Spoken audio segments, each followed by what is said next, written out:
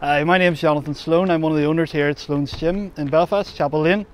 We've been operating now for 5 years, and we're just like to introduce our new rooftop facility. It's something that we've been thinking about for a long time.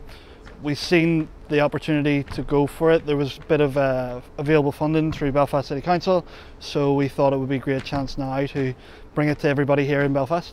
Yeah, so we've been planning this kind of from we opened the gym about 4 years ago. We always had this great space up here, and then just COVID hit us, and we decided we'll work while COVID was closed. While we were closed over COVID, we would put a bit of work in, try and get our planning in place, and see what we were going to do with this. Put a design in, and then work towards getting it ready.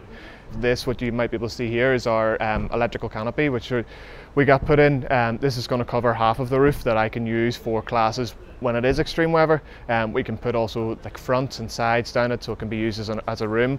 If it's extreme weather, then you're not actually outside, you'll be inside as well. But in the summer, and when it is good weather, it's dry like this, you'll be outside like these guys are over here.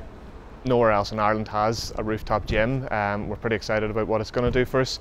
It's going to be kind of a suck it and see thing, and see what people want for out here. At the minute, we've got our training racks, our punch bags for the boxing classes, with spin bikes, and then just the open area. Even though we're still in the winter right now, it's been great. It's been dry, it's been cold, but once you're warmed up, you're fine.